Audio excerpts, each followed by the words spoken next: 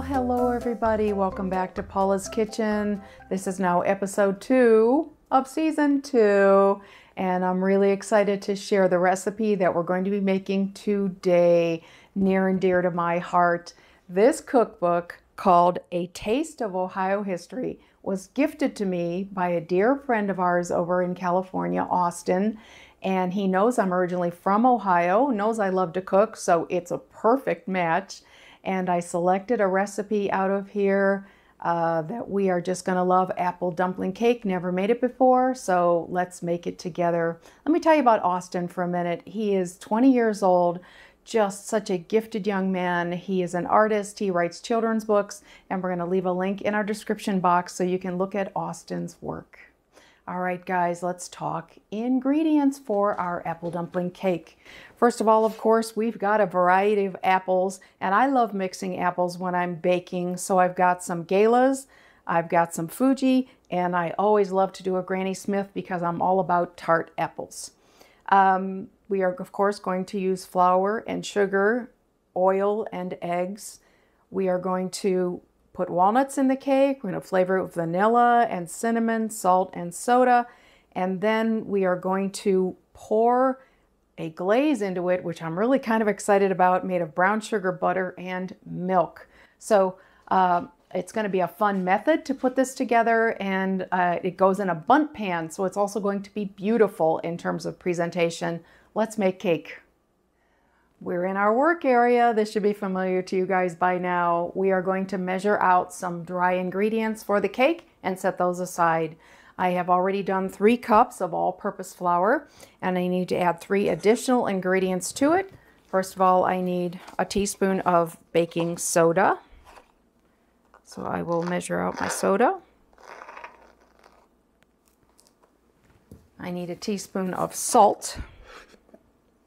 Let me just set that aside so I don't pour too much in my mixing bowl.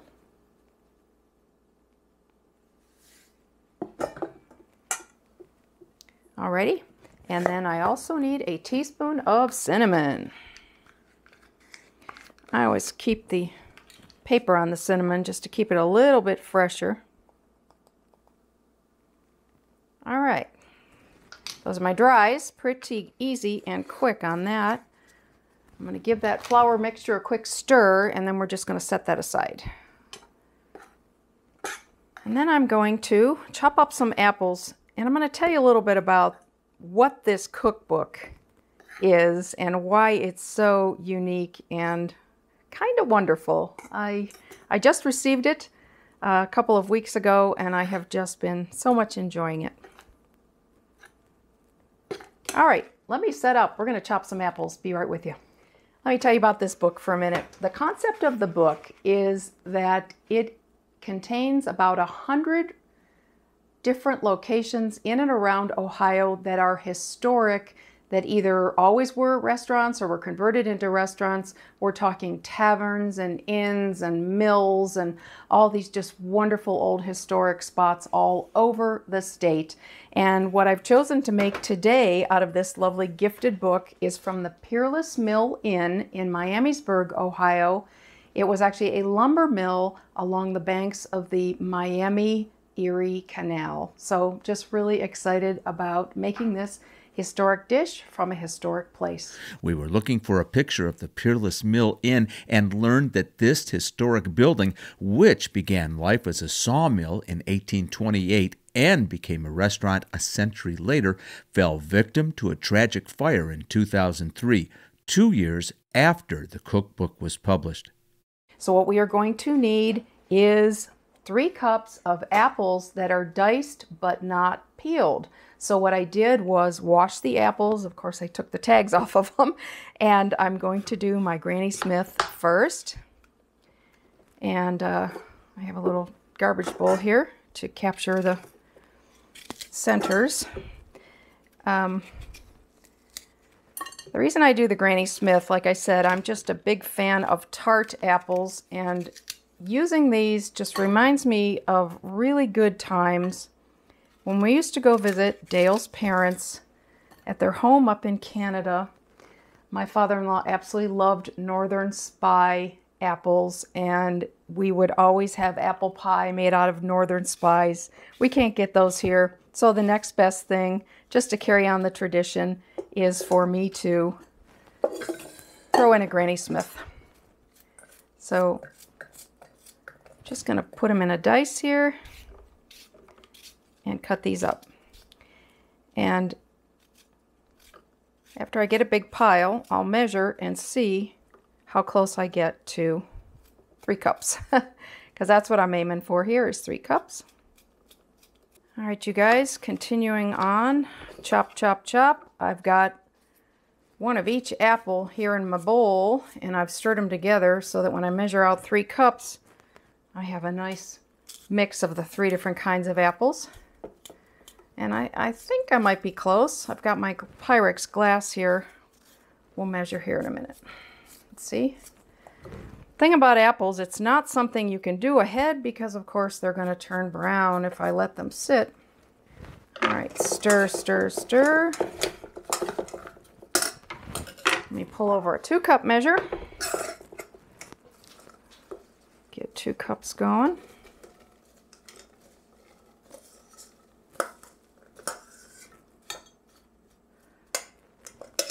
It's actually a little more than 2 cups. And then here's my 1-cup measure. I think I might have it. So this is about 3 good-sized apples. A couple of them hit the floor. That's all right. If we had a dog, that would be good. All right, you guys, 3 cups of apples chopped. Now, the other thing that's going in the cake that I absolutely love, of course, is nuts. And we need a cup. You guys have seen before, of course, my old-fashioned nut chopper. These are walnuts, and I need a cup. So again, it just so we wouldn't have one of those mishaps where, you know, the walnut chopper goes all over the floor. I actually did this off camera, protecting myself. So we have a cup of nuts, and we are ready to go with that. All right, ingredients assembled. Time to start making a cake. Time to turn the oven on, and I'm going to need it to be 350 for our cake.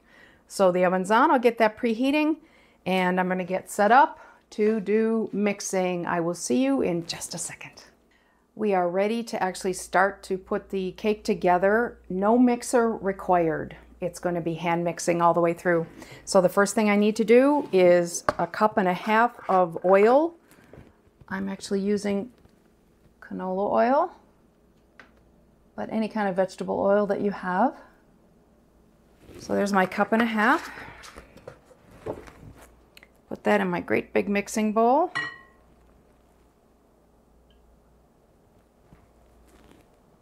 Next up, I need 2 cups of sugar that I measured out a little bit ago.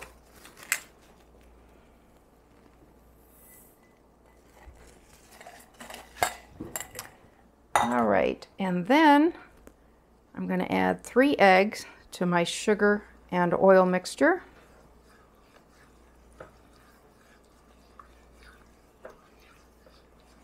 This is a whole lot easier to do than butter. Oftentimes when you make a cake or a cookie, you have to use a beater to mix the sugar and butter together, but oil is a whole lot easier, that's for sure. It doesn't say to do them one at a time, but I will. And we'll add in number 3. Whoops. It wouldn't be me if I didn't drop an eggshell. Right, cameraman? That's right. Not the first time I've done that. I just don't want to drop anything on the cookbook. All right, I will give this a brisk stir before I go on. At this point, I'm going to add 2 teaspoons of vanilla.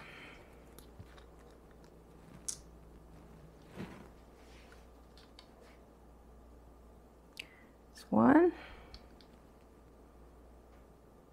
and 2. All right, that is it on our liquid ingredients. So I'm just going to give this a stir, and then we're going to fold in the flour mixture that we prepared earlier. This is kind of a stir mix combine thing. Not very difficult. I pre-greased my bundt pan earlier, so it's ready for the cake batter. Once we are ready, let me start getting some of that flour in there. I tend to always do the flour, the dry ingredients, in thirds when I make a batter. Tends to work for me. Been a little while since we did a Paula's Kitchen. We did 12 episodes in season 1, and took a little break during the hot weather. It is still with us, even now in September, believe it or not. But we were anxious to get going, and we definitely want to do some terrific recipes all the way through the holiday season.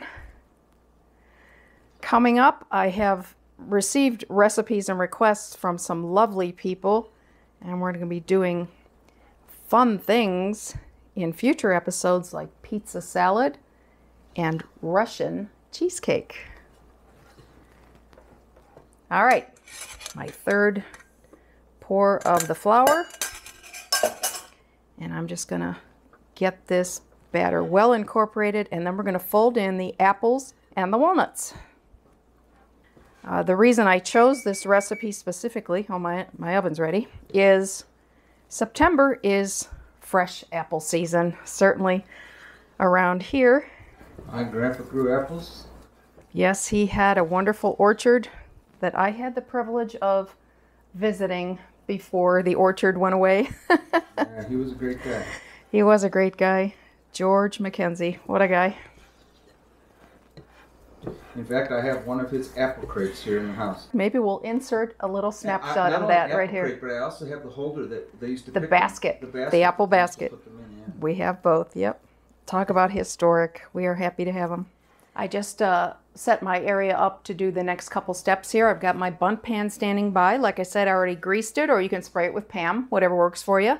I am going to pour my 3 cups of mixed diced apples into my cake batter for a sec, and my cup of walnuts. And let's hope that I've got a strong arm, because this is going to take a bit of mixing. Look at the thickness of this cake batter. All right, this goes in the bundt pan and bakes for 1 hour at 350. So let's pull that bundt pan over here.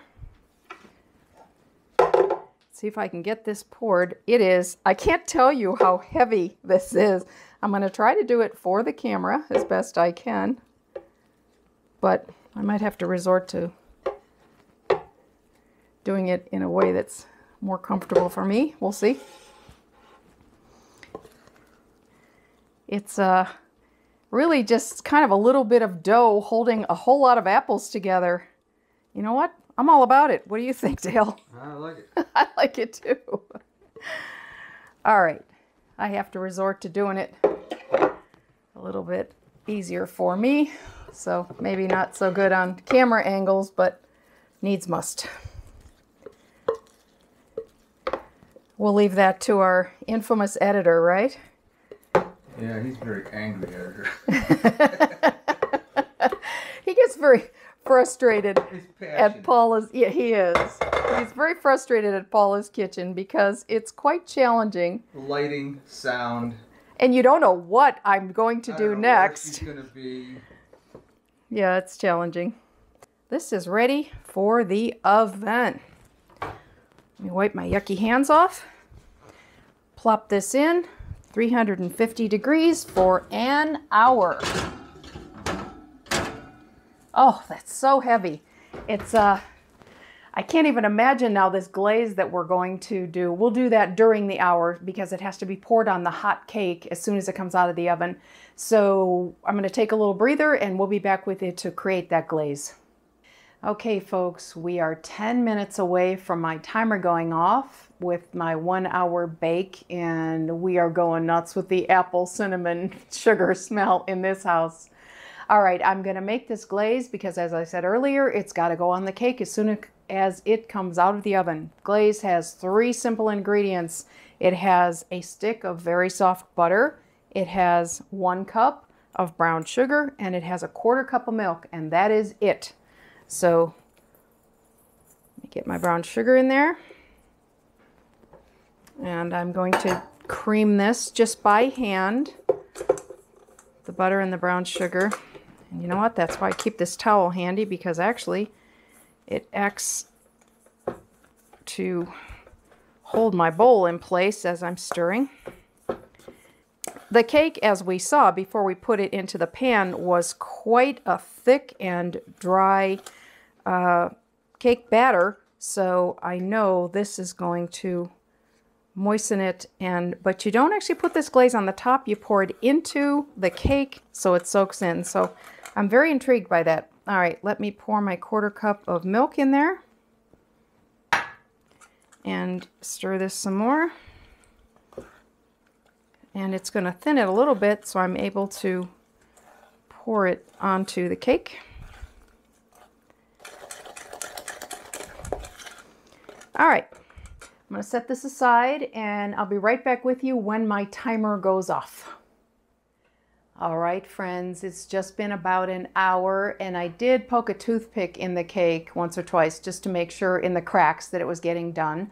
So let me pull it out of the oven.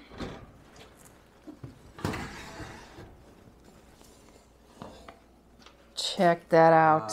Wow. That's amazing looking. And turn the oven off. Yay! All right, as instructed, the very last step in our apple dumpling cake is to take this brown sugar butter mixture and put it on the cake immediately to soak in. So I'm gonna do that. Look at this. All right, do you hear it sizzling? Oh, I do. Yeah. Oh, it's melting. It's melting. Mm-hmm. Future Paula here. The recipe says that you could make this in a bun pan or in a sheet cake pan, a 13 by 9. Let me recommend the 13 by 9. That way you won't have this spillover that I had, and you'll be able to serve it in squares, which I highly recommend. I regret not putting this on a platter. Oh, look at this mess. Note to you guys, if you make this, put it on a cookie sheet or a platter before you do the last step. All right, seriously, jazzed and excited about this. All right, it has to sit for 90 minutes, an hour and a half. I think it's melting. It's supposed to. It's supposed to sit for 90 minutes, an hour and a half before we invert it and take it out of the pan. So we are going to take a breather while that happens and let it cool down completely. And then we will slice the cake and taste it. What do you think? This is so fun. Thank you, Austin, for making a really fun day for us with this wonderful cookbook. Alrighty, you guys, so this is how the cake looks when it is sliced. It is incredibly moist and full of apple chunks. I am very intrigued.